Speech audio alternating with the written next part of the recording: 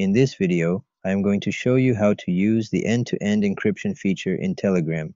To use the end-to-end encryption feature in Telegram, first open the Telegram mobile application by tapping the application icon. In the Telegram application, to use the end-to-end encryption, you need to create a new secret chat. To create a new secret chat, first tap the pencil icon above the camera icon in the lower right corner of the application. This will take you to a new page. Here you have all your contacts that are available on Telegram. Here you have the option to create a new channel, create a new group, and the option we will use, which is to create a new secret chat. Simply tap the Create New Secret Chat option. A new pop-up will appear here. You need to select the contacts you want to add in the secret chat. For this example, I will choose a random contact right here. This contact will be added to the secret chat.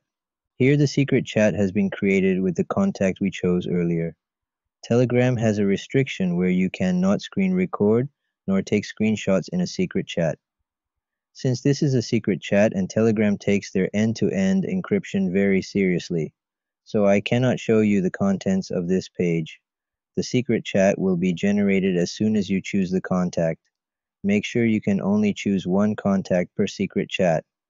So if you want to have secret chats with multiple contacts, you have to create multiple secret chats for each contact. That's it for today's video.